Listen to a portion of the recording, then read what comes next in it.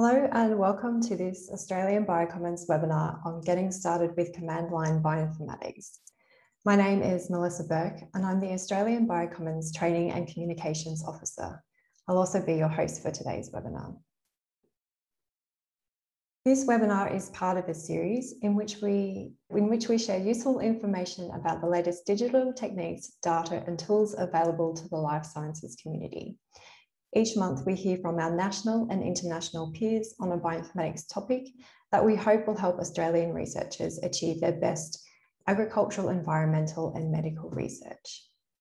You can keep in touch with Australian Biocommons via our webpage and by signing up to our newsletter. You can also follow us on Twitter and check out our videos on YouTube. Before we begin today's webinar, we would like to take a moment to acknowledge the traditional owners and their custodianship of the lands on which we meet today. For me, in Brisbane, this is the Turrbal and Yagara people. We pay our respects to their ancestors and their descendants who continue cultural and spiritual connections to country. We recognise their valuable contributions to Australian and global society. Today, we are thrilled to welcome Parice Brandies, who is a doctoral candidate at the School of Life and Environmental Sciences at the University of Sydney. With a background in genetics and a passion for animals, Parice's research focuses on how genomic data can be used to help conserve some of Australia's most threatened species. Throughout her PhD, Parice has harnessed the power of the command line in both traditional HPC and cloud environments for her genomic analyses, and now aims to assist and inspire others who are starting on the same journey. Welcome to the webinar, Parice, and I'll now hand over to you. Thanks for that, Melissa. I'll just share my screen with you all. So welcome everyone and thank you so much for attending this webinar. I hope it will be really useful for a lot of you. This webinar is based on my 10 Simple Rules paper that I wrote with my supervisor towards the end of my PhD. And basically this paper just summarizes a lot of the useful tips and tricks that I learned throughout my PhD, basically going from no experience in command line or coding or computation or really bioinformatics in general, to now using the command line pretty much every single day full time. So it is a bit of a steep learning curve, and there's a couple of little tricks that I think really help you when you're first starting out, some background knowledge that is kind of absent from a lot of the different tutorials or tool documentation. And so I hope today's webinar and this paper will be helpful for any of you who might be starting on that same journey with command line bioinformatics. So these are the 10 simple rules that I will be presenting today. We'll go through each of them sort of in a chronological order. I've tried to put them in order as best as I can. Unfortunately, we won't have time to go into too much detail into each of these rules. I could probably do a webinar on each different one, but please refer to the paper if you have any, or if you want to go into more detail. But hopefully the most important information I'll try and present today. Something I just wanted to mention as well, because I didn't come from an IT background, some of my definitions and things are quite simplistic because I want them to be friendly for beginners. But just keep that in mind that some of the things I say might be a little oversimplified for those of you who are more kind of technologically advanced. But I hope that at any level, you'll still get something out of today's session. So let's get into the first rule. And this has got to do with computing terminology. So when you first start with your command line journey, you'll likely come across a lot of these different terms that you may have never seen before, or you may have seen before but weren't really sure what they mean. My first piece of advice is to really take the time to understand what these terms are, what they mean, and how they affect your workloads that you're running. One of the mistakes I made when I first started using the command line is I had an idea of what these terms meant, but I didn't really understand how they worked 100%. And so I was guessing a lot of the time as to what errors might be meaning. I would be guessing kind of how much RAM I might need or CPUs I might need. And so having an understanding of really how they work and what they do will help you when you're running your workloads on the command line. And so I don't have time to go through each of these definitions today. There are some kind of simple definitions in the paper, but I want to go through some of the main kind of structural features of compute because that's what I'll be talking about throughout this webinar. There'll be a couple of terms that I refer to. So when we're talking about computers and the command line, these are some of the basic components that you might come across. So in blue here, we have a node. And you can think of the node, I guess, as a kind of separate computer or kind of a separate machine. And nodes are composed of both CPUs or cores. So these words are interchangeable. They both kind of mean the same thing. And also RAM, which is random access memory. And so the CPUs or the cores are the chips that are actually doing the computation on that node or that computer. And then the RAM is kind of where all the important information is being stored while those computations are taking place. So each of the CPUs or cores can access this memory while they're doing the computation. And so something to mention is this is kind of a standard ratio of RAM to cores. So here we have 32 cores, and then we have 128 gigabytes of RAM, which is about 4 gigabytes of RAM per core. So there are these kind of standard proportions. But of course, there's multiple different ways you can set up your CPUs and RAM. So for example, on your laptop that you might be watching this on, you'd probably have quite a few less CPUs and quite a lot less RAM on that machine. But you can also have different configurations like this high memory node over here, where you have fewer CPUs, but you have a lot more memory. So the ratio of memory to cores is quite a lot bigger. And so this is important to know because when you're talking about traditional high performance computing environments, which you might have at your local institution or you might have available to you through national infrastructure, these high performance clusters will have a number of different nodes. So they might have 80 of these standard nodes and say 10 of these high memory nodes. So it's important to understand how they're set up and what nodes they have available to you. Similarly, when you're selecting a machine, if you're using cloud computing or if you're buying a server to sit under your own desk, you will need to decide what kind of setup you want. Is that kind of this standard proportion or a high memory sort of computer? And you can decide on what setup you need when you're running cloud machines as well. So it's just important to understand what this means, how they work, and what the setup really looks like, and what workloads might work best on these different setups. So for example, if you're working with genome assembly, you might need something with really high memory so it can store all the bits and pieces and sequences while it's assembling it all together. Whether something like simple, like BLAST, for example, can run across multiple CPUs, but doesn't need too much memory. So it might be more suitable to something with that lower proportion. Something else that I thought was really important to mention as well is multi-threading. So you'll probably come across this as soon as you start working with any command line programs. So a single threaded program, which is, I guess, kind of like a standard program, if you have 4 processes, each one runs one after the other on just a single CPU or core, and then the output is processed just from that single core. So this works well, but obviously it's not super efficient because each process has to wait for the previous one to finish before it can run. You also have multi-threaded programs where you have the same 4 processes, but this time it's been kind of coded in a way where you can run each process on a single CPU or core, and then the output can be merged together. So this is obviously a lot more efficient because they can all be running simultaneously, which will obviously reduce the time that this program's running for. And so usually when you think about a thread, just think one thread is equal to one CPU or one core. This is a little bit simplistic because there are some newer technologies where you can run 2 threads on a single core, but just to keep it easy on most machines, one thread is equal to one CPU or one core. And so if you know how many cores you have available, you therefore know how many threads you can run. And usually when you're running a command, you have to specify how many threads you plan on running it on. It's usually one of the parameters that you have to specify. So knowing what cores are available or what cores you've asked for then helps you determine how many threads you can run it on as well. So that's really important. Okay, on to rule number 2. So this has got to do with tool and pipeline selection. So once you've understood your computing kind of background and these definitions, it's important to then figure out what kind of tool or workflow or pipeline you might want to run for your analysis. And this can be one of the trickiest components because there's so many tools and bioinformatic workflows out there. And so you really need to know your data and assess your needs before you select a given tool. And there's a couple of ways you can do that. So first of all, look at your target species and your quality of data. Some tools might work better for large organisms with large genomes, while others might work better for small genomes. Some might work with polyploid genomes, while others diploid.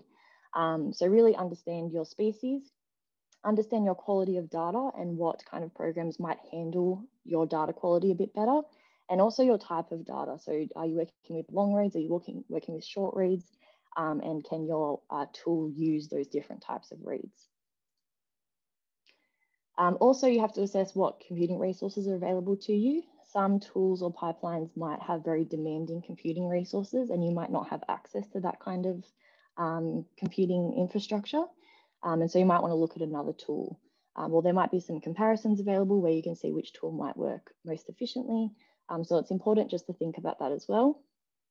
And then finally, are there any tested or available tools that you already have available to you? So for example, if you have access to a high performance computing cluster, are there any tools that are already installed and that have been tested by other users? Is there anyone else in your lab or in your kind of close group within your kind of niche area that have worked with certain tools and have had good success? That's really important too, because they've probably done the hard work of testing it and making sure it works and understanding the compute requirements so they can help you out. So it's really good to look at the tool documentation, see what they recommend, if they've tested on different species, look at the tool publication, also look at any papers that have cited that tool to see what species they've run it on, what data types, what kind of accuracy they got from the results, that kind of thing. Definitely talk with your colleagues and see if they've run similar kind of workflows before and what's worked for them and what hasn't. And also you can take advantage of online Q&A forums like BioStars. Most of the time, people in bioinformatics have probably asked a very similar question to you. So having a look through there is really helpful. And if not, you can post your own question and others in the same field might be able to answer it for you. Something I wanted to mention when I'm talking about tools that are already available to you is the Biocommons have been working to create this online tool under the Australian Biocommons website, which basically lists all these different really common tools that are available or that a lot of people seem to use in the community. And it will tell you whereabouts these tools are installed. So for example, are they on Galaxy? Are they on NCI, the National Compute Infrastructure? Some of the other computational infrastructure we have in Australia, are they available as biotools or biocontainers, and kind of what versions are available as well. It also tells you what the purpose of the tool is, so you can easily use the search bar to filter for different tools if you're after something to do with sequence assembly or population genomics. It's just a really handy tool, especially if you're an Australian researcher, to see whereabouts these tools might already be installed and if they're available on something that you have access to. Number 3 is estimating resources. So once you have your tool in mind, you then need to estimate how many resources it's going to need to run. And again, there's a couple of different ways you can do this. You can look at the tool documentation and any test data sets they provide to just get an idea. Does it multi-thread? Does it use a lot of memory? That kind of thing. Also, again, look at the tool publication and any cited papers. They might have some summaries of the computational requirements that they used for their species. And again, ask colleagues and use online Q&A forums if you know, that kind of information will be helpful to you and if you have people you can talk to. And online Q&A forums are really good for reaching out to the wider community as well. In general, this is the setup that I tend to use. Keep in mind that I work with large genomes, so mammalian species. And I found that this kind of setup works really well for majority of the larger genomic pipelines that I'm running, like genome assembly, transcriptome assembly, that kind of thing. But of course, some programs will need a lot less than this and some programs might need a lot more than this. But I just wanted to give a general kind of setup that I kind of go by at first if I have no idea what the compute requirements are. Again, I just wanted to mention the Australian Biocommons have also been working on some tool documentation for common kind of complex workflows like genome assembly. And they've created this documentation to help other researchers that might be needing to do the same kind of workflows. So for example, this is one that I helped them with, which was for the improved phased assembler pipeline, which is for assembling PacBio hi-fi data. And so this just goes through a tutorial of how to install it on your given infrastructure.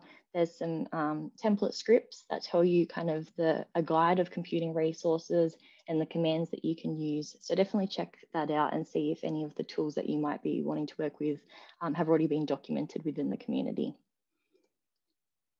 Number 4 is selecting platforms. And so once you know what your requirements are, you then need to select where you're going to run it. So some workflows might need a high memory node, for example, or a high memory machine. And so you end up coming to the decision of whether you want to use something like a shared high performance computer, if you have one available to you, or the cloud. And I know cloud is becoming a bigger thing in research, so I did just want to mention it today. And here are some of the differences. So in the cloud, the computing resources are customized, meaning you basically select what kind of machine you want to create. You select something with a number of CPUs and an amount of RAM, and it gets kind of built for you, and then you can change it as you need. Whereas on shared infrastructure, the computing resources are usually fixed, so they have a given amount of nodes of a certain size, and you kind of have to adhere to those resources. There is some flexibility if they do have different sized nodes though, which is good. In the cloud, it's also an unshared resource, meaning that no one else has access to those machines or whatever you've built. You're the sole owner of it, so you can type in commands directly via the command line and kind of set up your environment exactly as you need it. On shared HPC platforms, it is a shared resource, so everyone else is using it as well. So you have to schedule jobs. You have to submit a job that will get put into a queue, and then it will run once it's your turn. In the cloud, you also have complete control of your environment. So you're responsible for installing your software, making sure everything's set up correctly, which can be both a blessing and a curse. It's a bit of a learning curve, but it is really nice to have that feeling where you can just do whatever you want on it.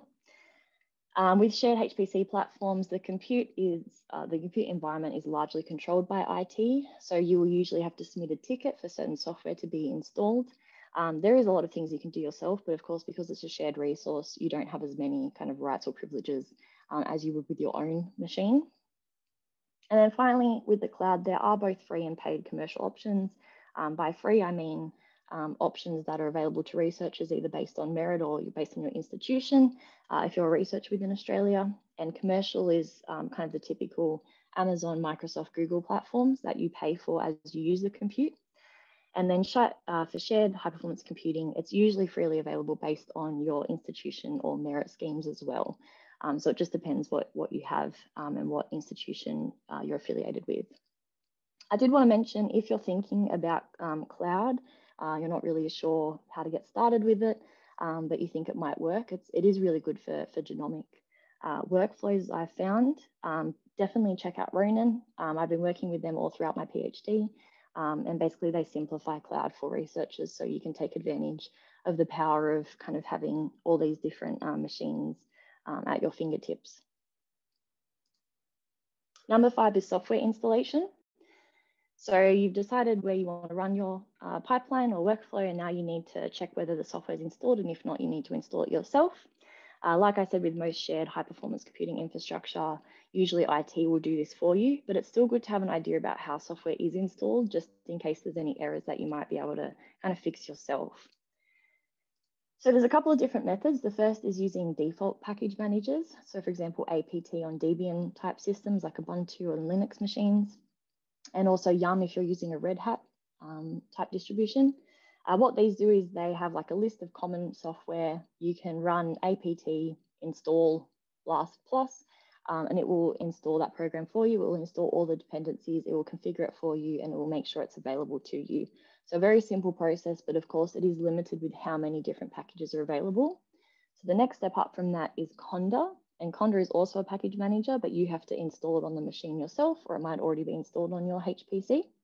And Conda has this channel called Bioconda, which I think has, I think it might be over 7,000 different bioinformatic packages that are available. And similarly, you can install packages with Conda install and then the package name, and it will take care of all the tricky parts for you.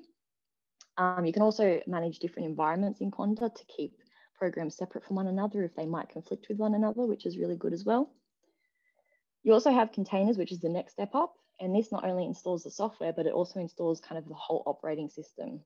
So it's really good for having consistent code or versions and things across different computing platforms, but they can get a little bit tricky because you have to know kind of where your files are stored. Is it on the local system or is it in the container? How do you move data back and forth? So it does take a little bit more getting used to. Docker is kind of more for single machines, while Singularity is really good for HPC systems. And then finally, if you have no other option, you can manually install software yourself. And this is usually composed of 4 different steps where you download and unpack the code. You then configure the software, make sure it has all the required dependencies. You then build the software, which creates the actual executables or commands that you run. And then you install the software, which basically makes sure it's available to you whenever you log into that terminal. So the tool documentation will usually go through this process for you step by step, so it's not too hard to follow. Number 6 is script curation. So once you have your software installed, you then want to write your script that you're going to run. And any bioinformatician will know the feeling of when you have a script and you've made some silly error and you go back and look and you've spelled a file name wrong, or you've specified a path incorrectly, or there's a folder that you've specified that doesn't exist. All these little errors will get you along the way, and that's why it's really important to carefully curate and test your scripts. What I mean by that is make sure that there aren't any little syntax or minor scripting errors like file name issues or missing directories. Also make sure that your software is installed correctly and that you can access the command. Make sure that there's no dependency issues, so everything has been configured correctly and it's not going to go looking for something that's not there. And also try and make sure your compute resources are sufficient. If you don't give it anywhere near enough, it probably will error right at the start at some point and just tell you that it doesn't have the right amount of resources. Or sometimes it won't even give you an error. So it's important to kind of check what resources it's using, which is one of the next rules coming up. Something I did want to mention is that when you're working with high performance computing environments, interactive queues are your friend when it comes to testing your scripts. So obviously in the cloud, or if you have your own machine, you can just test your command straight through the command line and it will come up with any errors straight away that you can fix. But in shared HPC environments, because you're submitting a job to the queue, the worst thing is if you submit it to the queue and then finally it runs and then it comes back and you've made an error, a little error that could have been fixed. And the way that you can kind of get around this is you can launch an interactive queue, which is basically where you log into one of the nodes with a limited amount of resources and you can just run your commands there and it will test for things like, incorrect file names straight away or not being able to find your software and that kind of thing. So it just gives you a little bit more confidence when you submit your job that it probably will work. There can still be errors further down the track once your job's running, but at least those initial errors, you would have already caught them with the interactive queue. Number 7 is monitoring and optimization. So this is really important, making sure that you're running things as efficiently as possible. And to do that, you need to monitor your pipelines. So in the cloud, you can use a program called htop, which is just a command which shows at that point in time what's running on your machine. So how many CPUs are being used, how much RAM is being used. If you want more extensive kind of resource monitoring, you can install NetData, which I use all the time. This gives you access to hundreds of pre-configured pretty graphs to let you have a look at different metrics on your compute across a certain period of time. And I'll show you some screenshots of these in a second. And then on the HPC, it's a little bit different, but you usually will use the scheduler logs to see how your job ran, and you'll get a summary of the maximum and total resources used, which you can then use to adjust future scripts. So this is what htop looks like. As you can see, all these green bars are the different CPUs on the machine. So this is a really big machine. It's got 96 CPUs, and you can see they're all being used to almost 100%, which is what we like to see. It's being used very efficiently. The memory, however, we're only using 71 gigs of about 748 gigs. So if this memory continued to be quite low, I'd probably change it to a machine with a lower amount of memory just because I'm not using it all. And these are commands that are being run. So you can see here, I was repeat masking a genome. This is one of the example graphs from NetData. And this is again, looking at RAM. So green is what's available, red is what has been used, and blue is what has been cached. So again, you can see if this was across my whole pipeline, there's a lot of free RAM. So I could probably move this to a smaller machine and make sure I'm kind of saving costs and running things as efficiently as I can. On a HPC scheduler, you'll get back a log that looks something like this. You can see in blue, I requested 12 hours of wall time, 12 CPUs, and 96 gigabytes of RAM. And in the log, it shows that I used 3 hours of wall time, 12 CPUs, which is good, and 49 gigabytes of RAM. So next time I ran the script, I'd probably adjust it to have a lower amount of wall time and a lower amount of RAM memory, which means it can probably run a bit quicker because it can be slotted in a bit better. As for optimization, what I mean by that is you can use things like GNU Parallel to make sure you're running things efficiently. So for example, if you have a for loop in your script, instead of running one sample or one file at a time, why not run them all in parallel on different CPUs or cores? And you can do that really easily with this program called GNU Parallel. So highly recommend looking into that. And also it's good to do some tests of CPU versus wall time. So a lot of programs, as you increase the number of CPUs or threads, your wall time will decrease. So it will run more quickly, but usually gets up to a certain point where it kind of tapers off a little bit. And understanding where the kind of optimal balance between CPUs and wall time is really important, especially for workflows you're running quite regularly. So I recommend doing a couple of little tests just to see how that graph looks. Rule number 8 has to do with file manipulation. And I really recommend for manipulating files to get familiar with some basic bash commands. And these are programs that are by default installed on most command lines. So one of these is grep. And what grep does is it allows you to match patterns in your file. These commands are really good because when you're working with big genomic files, you usually can't open them in Excel if they're too big. And so you will need to kind of filter the output yourself or extract different information using the command line. So grep's really good. This is an example here where you can grep chromosome 5 and it will print all lines that contain chromosome 5. So you can kind of use it to subset information. We also have awk, which is probably my favorite little command line program. Awk's super powerful. It works on column-based data. So you can see here in this example, we're saying if column 1 equals to 5, print columns 2 and 3. That's just a very basic example, but it just shows you what you can do with awk. You can search for strings as well. You can add columns up. You can average columns. There's so many things you can do with awk. And then finally, we have SED, which is a find and replace program. So you can see here we're replacing sample 1 with this ID number. So it's great for little things like that. And the great thing is you can combine all of these together into one long command and kind of do step-by-step filtering and data manipulation as you need. Rule number 9 is record keeping. So make sure you write everything down and keep really good notes, and well-formatted notes are key as well. So there's a couple of different programs I recommend. First of all, Lab Archives. A lot of institutions in Australia have now joined Lab Archives, and it's basically an online note-taking kind of web application where you can write your notes, you can link code to notes, you can link files to notes, you can share them, you can search them. It's really, really great just for all lab activities, not just coding or scripting. If you don't have Lab Archives, I highly recommend Evernote, which is another note-taking program. It's free. There is a paid subscription if you need those options. But again, it just keeps your notes really well organized. You can add little code snippets in, so it's all nicely formatted. I also highly recommend having a good script editor. So Visual Studio Code or Atom are two of kind of the most favorite ones.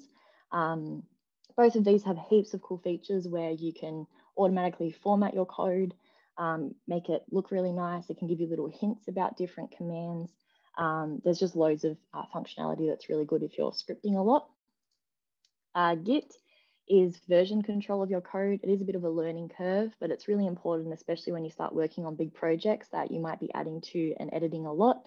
It's good to have different versions you can revert back to if needed. And finally, Markdown is something that I use a lot.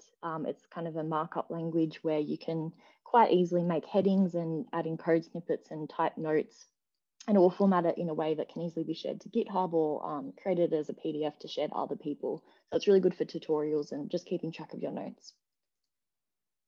Finally, rule number 10 is patience. You need to be patient when you are running bioinformatics workloads.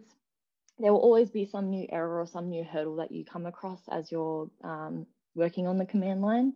But the feeling at the end when you've converted all of your data into something that's really biological, meaningful, is worth it all.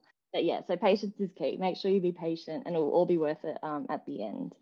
So thank you all for listening to this webinar today. There's some time for question and answer now. This is the QR code for the paper if you want to read a little bit more about each of these rules. I'm sorry I had to go through them a little bit quickly, but if there's anything you really want to discuss more or kind of dive deeper on, please feel free to reach out to me as well. I love sharing any of this knowledge that has kind of helped me throughout my PhD and should help other beginners as well. Thanks very much, Parice. We do indeed have time for questions now. Maybe I can start with the question, Parice. So there's a lot to take in there, I think, and a lot for people to learn. What are some of the resources that you recommend people start with, for example, in learning some of those bash commands? Yeah, so there's tons of great kind of online tutorials, especially for those bash commands where you can kind of play around with some example data and go through and practice kind of subsetting that data and extracting information from that data. So yeah, definitely take advantage of any of those free kind of online training modules that they have. Also, the best way to do it is just to practice yourself. So if you have a text file, maybe just make it a little text file that might look like the final one that you'll be using, and just have a play at having a look at some of the commands and how they work and how you can kind of manipulate it to get it to the point that you need it for your final output. The best way definitely is just practice. And I should say that there are times where creating your own Python or Perl script might be more effective. But I did learn Python right at the start when I started doing all this bioinformatics because I thought I probably would need it a lot. But those three kind of bash commands that I talked about earlier really kind of helped me get through everything. Even without needing Python, I could do pretty much everything I needed to do just with those three little commands. That's a good suggestion, thank you. We have a question that's just come in through the Q&A panel, and the question is, what do you do when a new version of a tool is released? And when should you rerun past data or transition to updated versions? Do you have any hints and tips on that? That's a good question. Usually if there's a new version released, I'll have a look and I'll see what's changed in that version. So they'll usually have a little summary of the changes they've made with the new version that's been released. And so I'll have a look and see what's changed. I'll see if any of those differences kind of will make a difference to my analysis, if there's any new features that will really help with my workflow, might make it more accurate or might have a new option that will help. If not, I'll probably just stick with the same version that I've been running previously, just because it's already installed and configured the way I like it. But if the new version does have some improvements you want to use, then I do recommend kind of updating to that version and using that. A lot of the time, new versions will have improvements in accuracy or even speed of the program.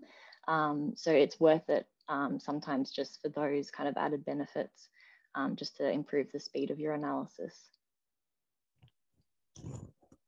I guess that might also depend on how far through your project you are as well. If you're quite close to the end of your project, you may not want to go back and reanalyze anything with a new version.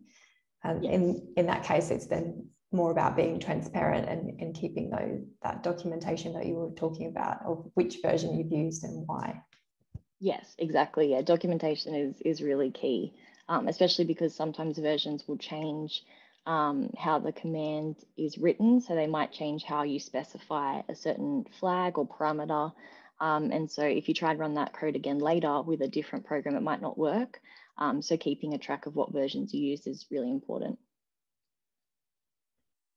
So another question, this one is from Christina, who's part of the Biocommons team, and she says it's a great intro to getting started, and she'd love to know just how far you've had to come in your own journey and what are you doing in your current research?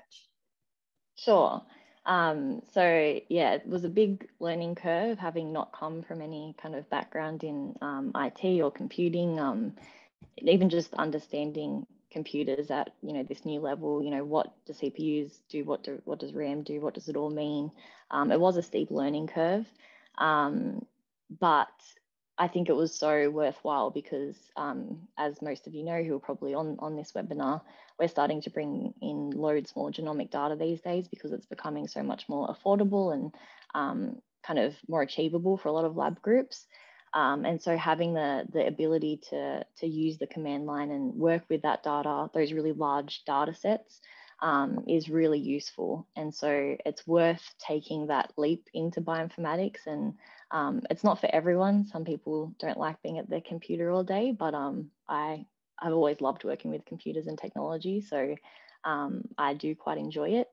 And it's led me to all different areas. Like cloud computing was something that I only kind of vaguely heard about right at the start of my PhD, and now I use cloud computing on a daily basis. And yeah, there's just so much out there to learn and to help you. So definitely take full advantage of it. And if I can do it, I feel like anyone can. So yeah. So this question is, what's your experience using Docker, and what is your advice on catching up with it quickly? The same with Nextflow if you've used it. So this question's relating to containers, I guess, and deploying them on the different systems that you're using. Yeah, sure. So I have worked with Docker a little bit before. Docker, it can be a little bit tricky to get started with. Like I said, it's a bit difficult to understand how to interact with the container and make sure your files are in the right place and you're transferring files to and from Docker. But it can be really helpful because you can always deploy that same container again in future. So I think with Docker, definitely taking advantage of online tutorials as well for that is really helpful. And especially if you know a colleague who works with Docker as well, sometimes that can be really useful because they can tell you any little tips of how to make your life easier when you're using containers. Something that really helped me as well is I went to actually one of these seminars, webinars for building containers. And learning how to actually build it then really helps you understand how to use them and how to run your own software through those containers. So having a kind of general understanding of how they're created is useful as well.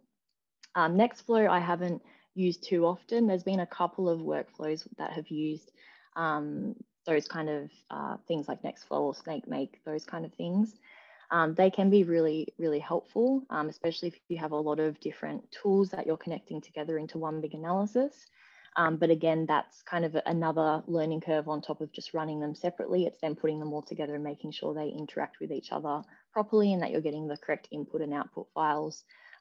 So I think, yeah, definitely, I would say definitely get it working as its separate components first. And then once you have those separate components working, you can then try and put them together using Nextflow or one of those kind of programs to help you in future run it a bit more quickly and efficiently. And if you are interested in learning more about containers, the Parice Supercomputing Centre has a series of webinars and online materials that you can have a look at as well. That's I think that's probably the session that you attended, Parice, was one of those. Yeah.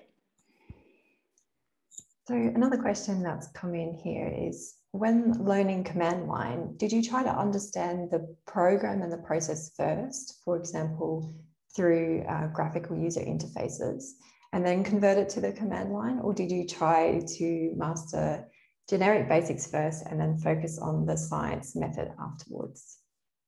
That's a good question. I think it really depends on the program. So some programs, like for example, Blast, there's a lot of those graphical interfaces that you can use to blast kind of small jobs.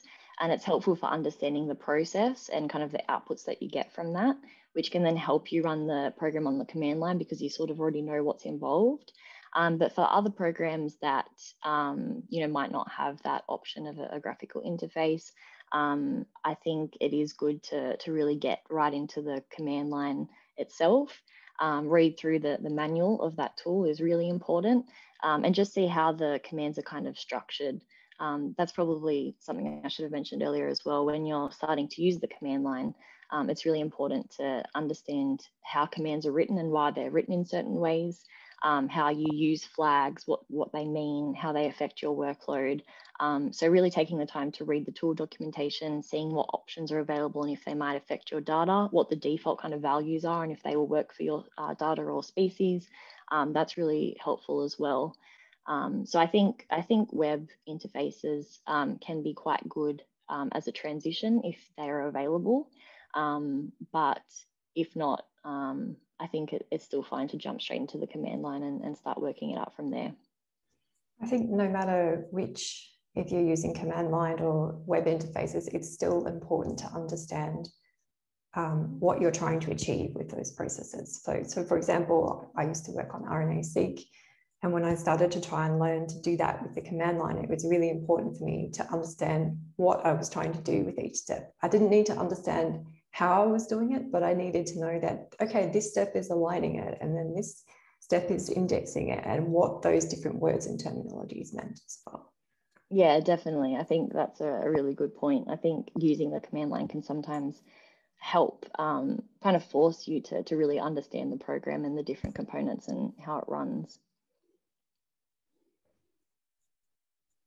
Okay, so we don't have any more questions coming in at the moment, so I think we might wrap it up there for today. So thank you very much, Parice. That was a really great talk and a good introduction to command line bioinformatics and some of the things that you need to think about before you take that big step and dive right in. So before we close today, I just have a couple more things to tell everybody. So give me a moment, I'll just take the screen share back. So firstly, coming up, we have 2 more Getting Started webinars. The first one is on getting started with deep learning, which will be on the 21st of July. And then we also have one on getting started with R, which will be on the 16th of August. Now, the details of both of those webinars are on the Biocommons website under the Events tab, and you can sign up and register for those now. So thank you again, Parice, and thank you to everybody in the audience for joining us as well. Finally, I would like to acknowledge that Australian Biocommons is enabled by NCRIS via Bioplatforms Australia funding. Thanks again for joining us, and enjoy the rest of your day, and we hope to see you in another webinar again soon. Bye for now.